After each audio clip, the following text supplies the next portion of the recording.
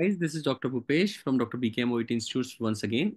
Again, when you're going for a home visit, then you simply have to say, Good morning. My name is Bhupesh. I am a registered nurse and I have been sent by your doctor. Have been sent, passive voice.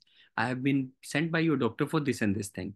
But before I can talk about the treatment part, I would like to confirm your name. Are you Mr. John? Or you can say, otherwise, patient will automatically say if you will take a pause. But before that, I would like to confirm your name. Could you please tell me your name? Nurse, my name is John. Okay, Mr. Jones. So I am at the right place. And I hope doctor has notified you regarding your treatment that you need to take insulin injections now. This is how go. I hope doctor has notified you. So use these two lines. Doctor has notified you. I have been sent by your doctor.